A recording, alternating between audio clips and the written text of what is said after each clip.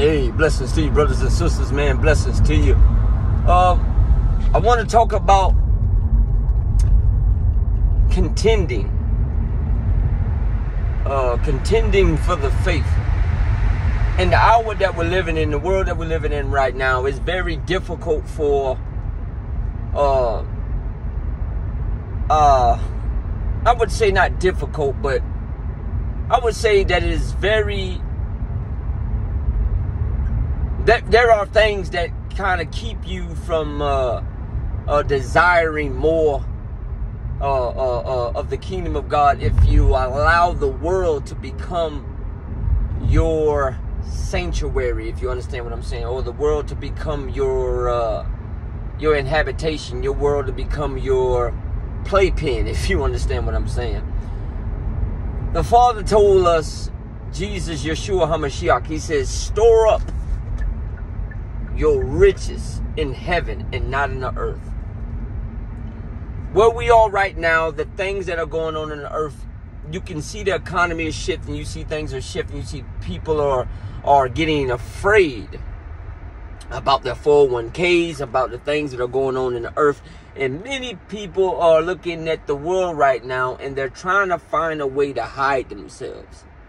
And when I say hide themselves, they're trying to find a way to hide their finances in Roths and 401ks and gold and silver. And I want somebody to know, even that man or that woman right now, to say, hey, you know, you should put your money in gold. You know, it says even in the scriptures that the gold will be thrown out in the streets.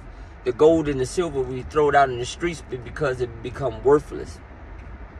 And it will. Because he says in the book of Revelation chapter 13 that no man, not some, not partial, not maybe, he said that no man will be able to buy, sell, or trade unless he receives the mark of this in his right hand or in his forehead, right? But when you understand that, there's some characteristics there that we have to look out for. The image of the beast. And we see that the image of the beast is being put together as we speak when we say technology, right? When we say AI, when we say the image of the beast, let's go deeper than that. The image of the beast could be what you see. Because he says that if your eye causes you to sin,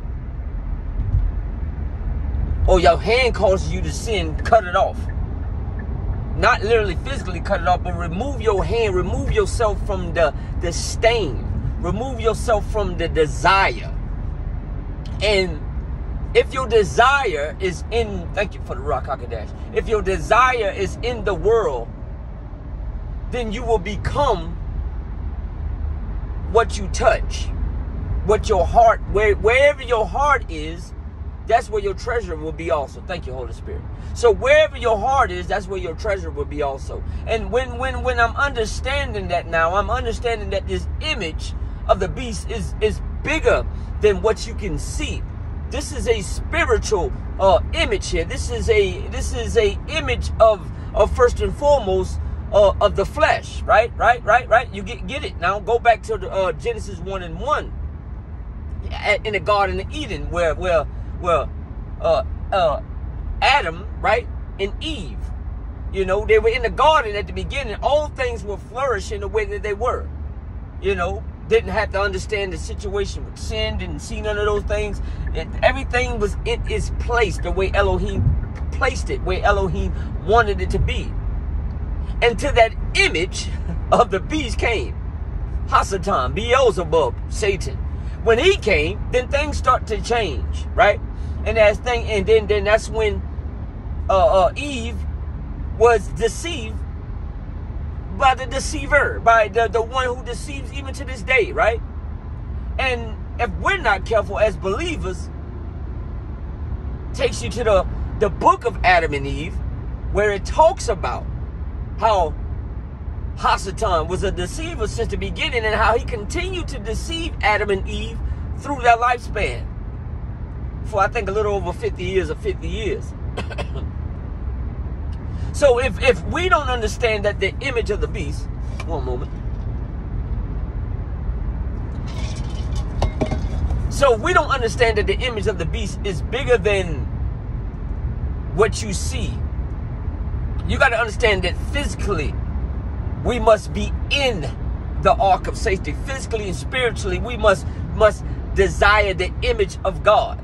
And what is the image of God? What is the image of Elohim? Yeshua, Yahweh, Jehovah, Jesus Christ. Right? That's the image. So we have to put on the image of God, because the image of the beast is out. So now we have to be what? The image of Elohim. So once we're the image of Elohim, then we won't look or portray like the world. Are you catching me? Are you hearing what I'm saying? So let us put on the image of God and not the image of the beast. Because the image of the beast will cause you to go to where? To the lake of fire. Hell, if you want to call it that. And I know many people want to try to debunk that, and hell is this and hell is that. No. For eternity. There ain't no coming back. There ain't no purgatory. So let us, even in this hour in 2024 and beyond, to seek the kingdom of Elohim. Seek the kingdom of God, right? And all his righteousness. Then he says, then all those things shall be added. You want to store up your riches in the kingdom, not in the earth. Because as we're storing it up in the kingdom, the Father's going to start adding the things that is desired to our heart. Right. Yeah. He's going to take you out of this Babylonian system that sadly we're in, a system that you never really will be free from it once until we leave this earth, right?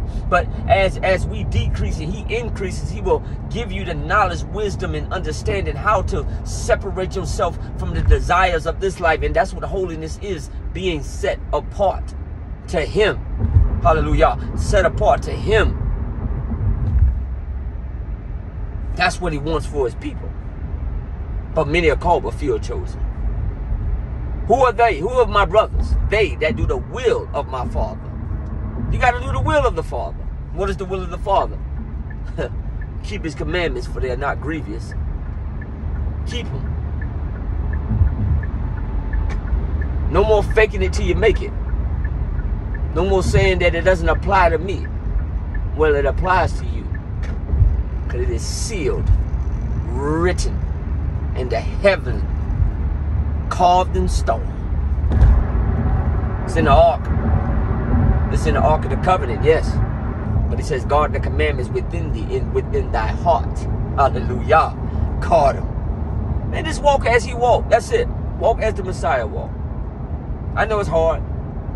But we're talking about the image of the Messiah, the image of Jehovah. Be blessed, be encouraged. Just want to share that. King coming.